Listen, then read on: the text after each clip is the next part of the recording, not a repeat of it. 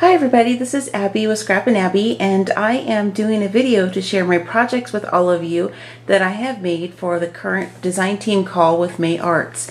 A couple of the projects are ones that you've seen before on my blog, but two of them are brand new. The one on the table right here, the banner I just made, and then right there, dead in the center, that is a project I've had in my mind for quite some time. In addition to paper crafting, I really enjoy decorating cakes and baking cakes and things like that. And so I wanted to create a topsy-turvy cake out of nothing but cardstock, ribbon, and flowers and some trims. So I just wanted to kind of show all of the projects all at once. I'm going to take the camera off my tripod and then I'll do a close-up of each of the projects. It's a beautiful sunny day here in Oregon, as you can tell from the back, so I hope it's not too bright. This was the best place to take the video instead of my craft room. So bear with me as I take you guys off the tripod. I'll try to hold the camera steady as I can here. I will probably have to put it back on when I do this, when I show you guys the cake, because there's something secret about the cake that you cannot see from just here. So give me just a sec to get this on my hand. Okay. So what you see here is my banner I made. I'll have a description in my blog post of all the different, for each project, the different products and trims and things like that I use. But this is the painted canvas banner from Maya Road, and then I just used a combination of some chipboard letters, some trims, burlap, fabric, and some flat back pearls and some different inks and sprays to create this banner. And this is going to go in my craft room above my window, so I think that's just a perfect sign to have for myself.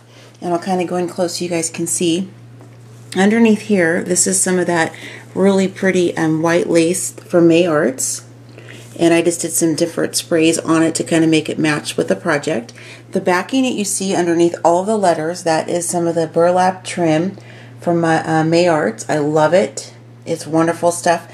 What I did is, it actually is it's wider. I cut it right in half. That way I just have this one border because I like that, and then it just really gives a nice background for the letters, I think. And then I'll go here so you can kind of see.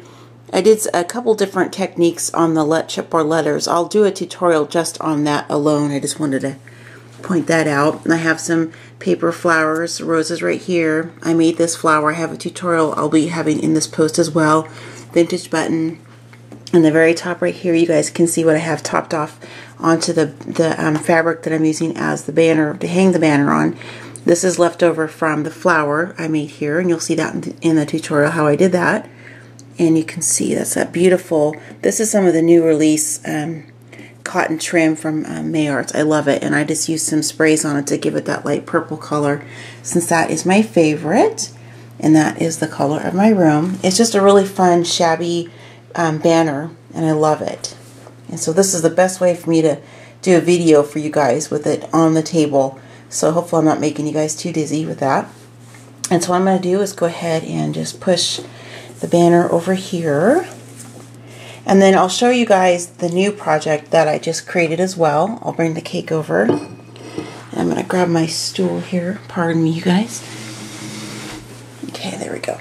So I'm going to try to do this one-handed without putting it back on the tripod, but I'll just kind of go around and let you guys see the cake. I'm going to actually, I'm hoping that sun's not too bright there.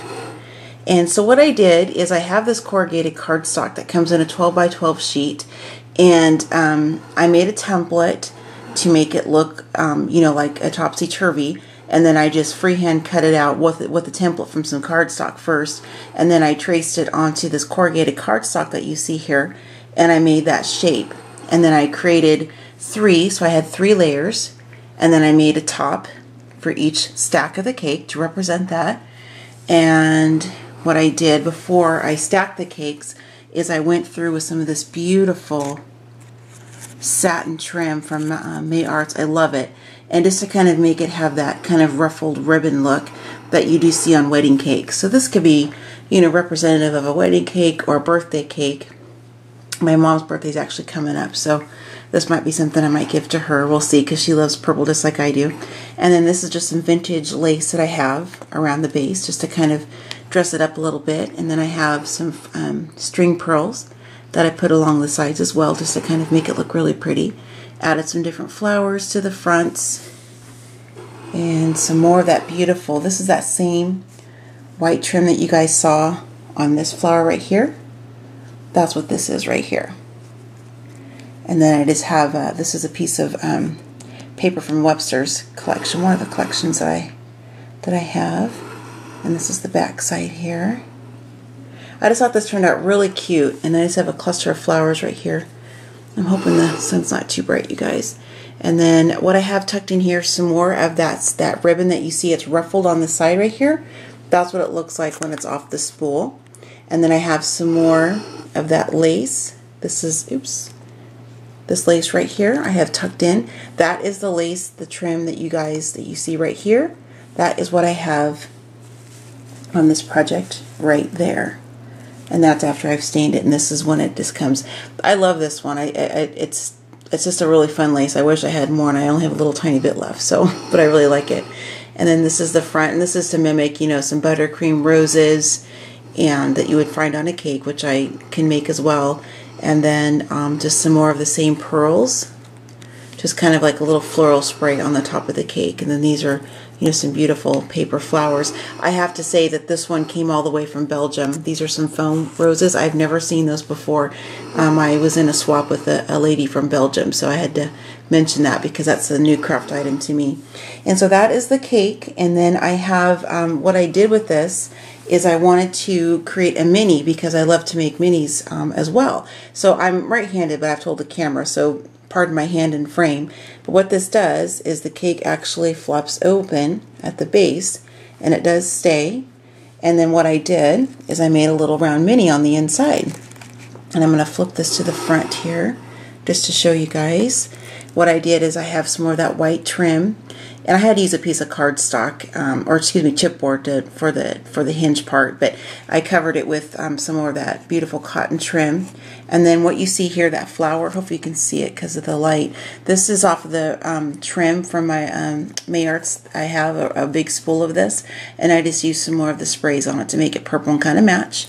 And then you'll see on the inner edge there some more of that beautiful satin trim, or not satin, I'm sorry, it's and forgive me, I don't have the spool ribbon down here with me to show you guys what that one came from. So I'm going to go ahead and flop this open again, and it does stay like I showed you. You guys can see it's going to stay on the cake.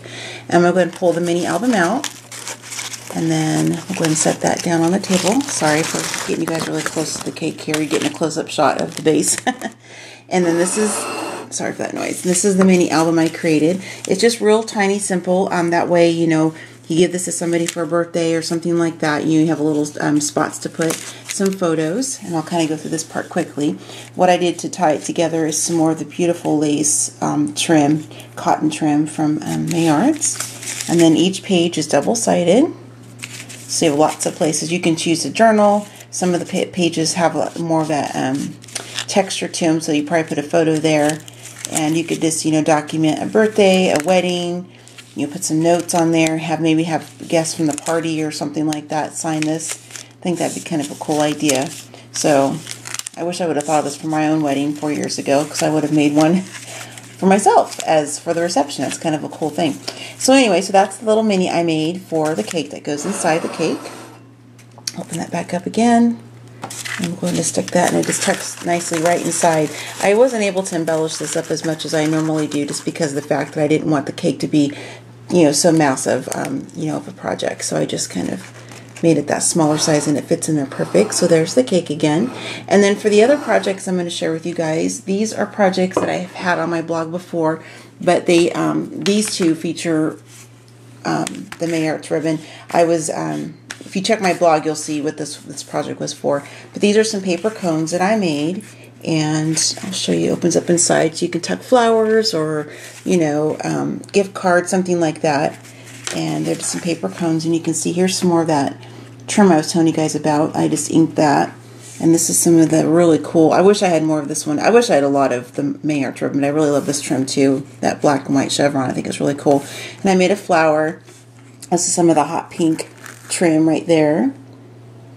And then this is some more of that same cotton trim that I showed you guys that I made on this project here with the flower. And this one I intended these to be kind of a grungy chic type of paper cones, and that's why this stuff is so distressed so heavily, because I just thought that was a kind of a fun look. And you can see that there, and this is the handle. And then it's made like a little cluster right here, just the leftover trims from the project. I do have videos of this project as well, so I won't go into too much detail just to keep this video not, super long. Here's another flower I made using more of the different ribbons and trims and things like that from May Arts. This one was a tan, and I did some staining on that.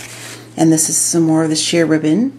Just stapled that in some random places just to kind of give it a really cool kind of look for the project. And then here's a cluster again of some more of leftover trim. So all the trims you see on these two projects are all from May Arts. And so just to kind of show you guys the different versatile ways you can use the ribbons and trims and laces.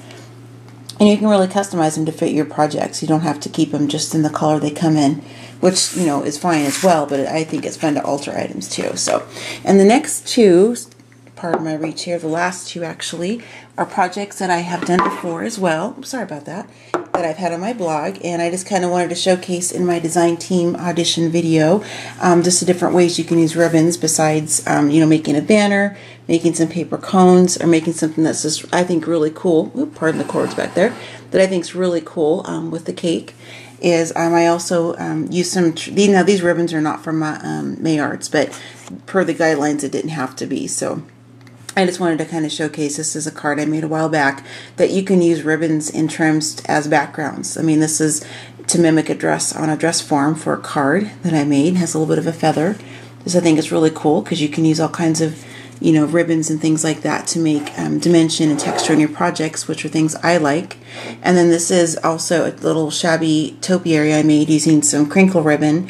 Again, just another fun way to use ribbon and to use it in fun and unique ways that you can also use as home decor items in your house as well. So, and I have other projects throughout my house. The video would be, probably an hour long if I went through to show you guys everything that I have, because I, obviously love to paper craft for gifts and things like that, but I also make things for my home as well. So those are my projects. So I'm going to go ahead and kind of line them up here, and that I am putting in my audition or design team call audition video for May Arts.